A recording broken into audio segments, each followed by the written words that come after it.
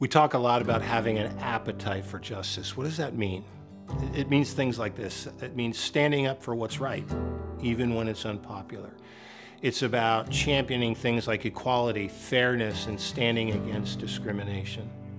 When we have an appetite for justice, we use our voices to speak out against that injustice and work towards creating a more inclusive and equitable world. And this is so much more than attending an event or watching a movie or reading a book or writing a check.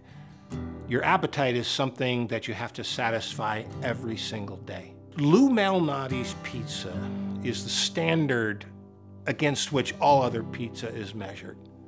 And growing up in my home near Chicago, Lou's for dinner meant that we had to order our day around that glorious slab of bread and cheese and sausage and sauce. Appetites order our world. They shape our agendas. They set our daily priorities. We pay attention to our appetites every day, hourly sometimes.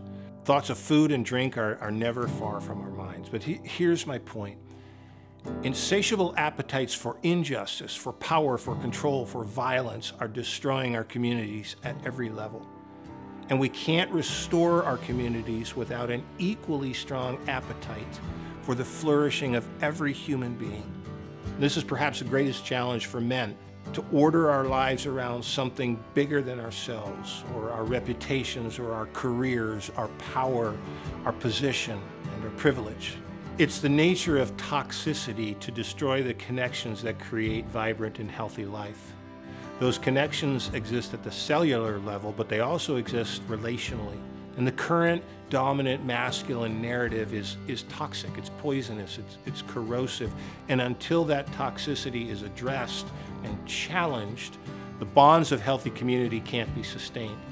Men and women remain estranged.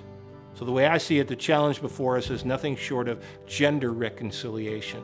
So let's be mindful of the threat of toxic masculinity, but let's also look beyond it towards a more generative, life-giving vision of what it means to be a man.